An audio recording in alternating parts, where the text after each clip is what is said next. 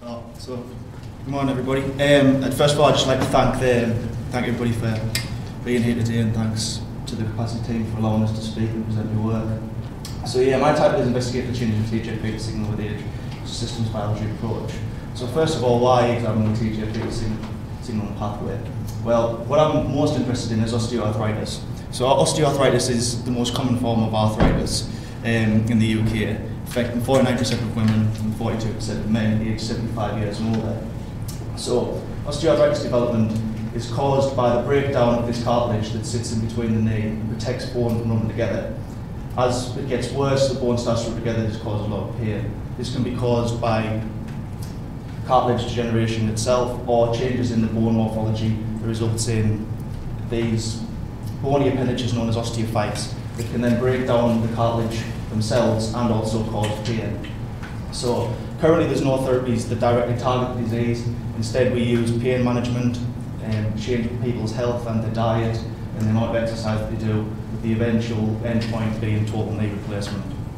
So the reasons that there's no targets for the disease is originally people thought it was a wear and tear type disease that everybody got with age and there wasn't really much we could do about it. A lot more research is being done now. We found that there's a genetic component.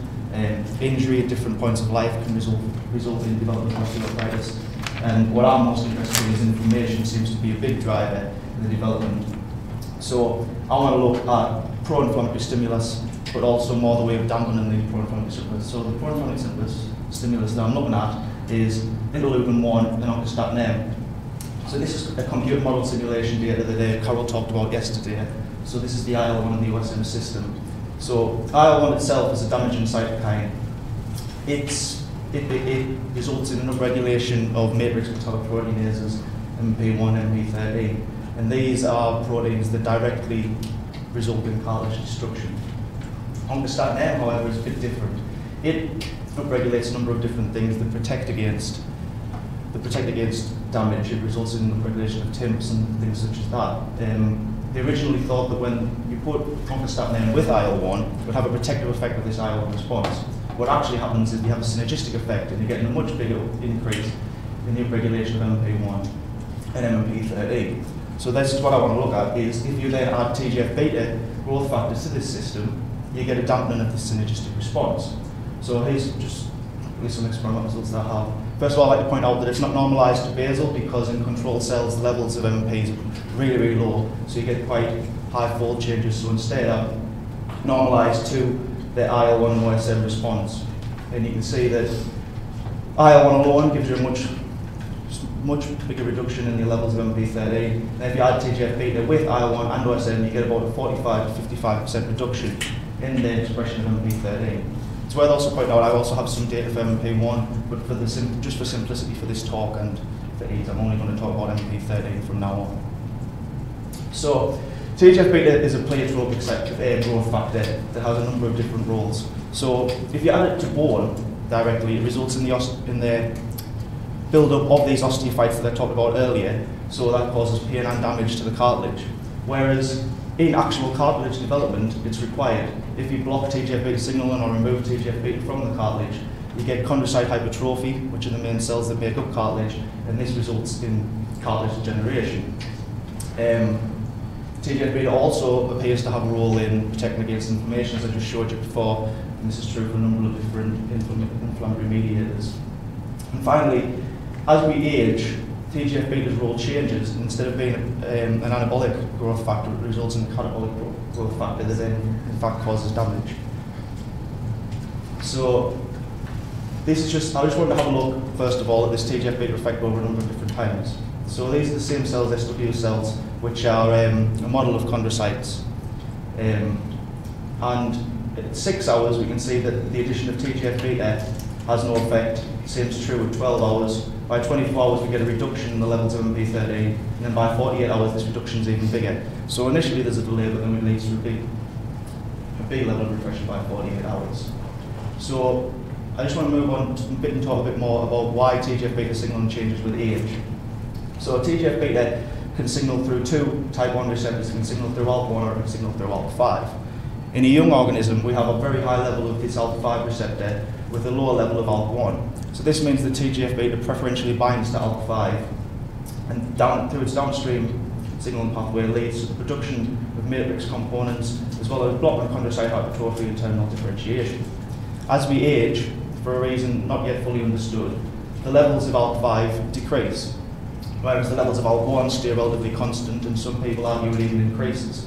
So this leads to TGF-β binding preferentially to ALK1, which in turn leads to matrix breakdown and increased chondrocyte hypertrophy and terminal differentiation. So in STR-ORT mice, which are a model of spontaneous osteoarthritis, the Blaney-Davison group showed that this change towards ALK1 from ALK5 actually corresponds well with the spontaneous development of osteoarthritis. So this change might be very important in osteoarthritis development. So what we hypothesize is that most likely the mediated repression of MP13 that I showed you earlier is through this ALK5 signaling pathway, this protective pathway. So I just have some data that shows this. So we looked first of all at the expression of ALK5 to ALK1 in the cells that we use, and we can see that there's around a 20-fold increase in ALK5. So what happens if we remove ALK5 from this system? So using siRNA, we removed ALK5.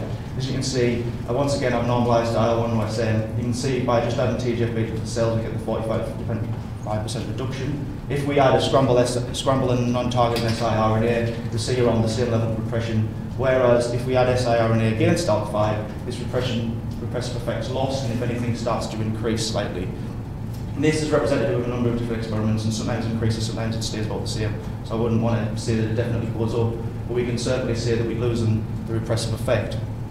So what this means is what happens when we age and it moves towards the ALK5 signal. Does this what happens to TGF-β's effect on inflammation? And that's where the modelling comes in.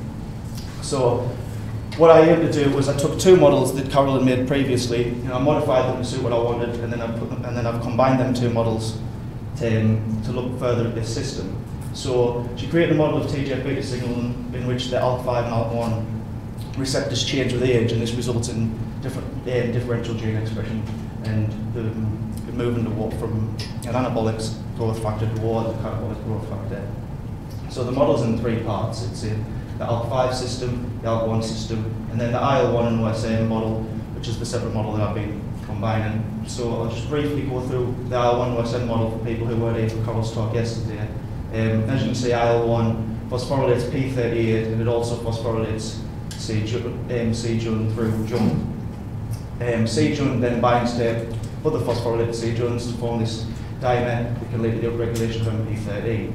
OSM leads to the de novo synthesis of C-phos, which is then phosphorylated by the P38. It's phosphorylated by IL-1, and this is what leads to the synergy.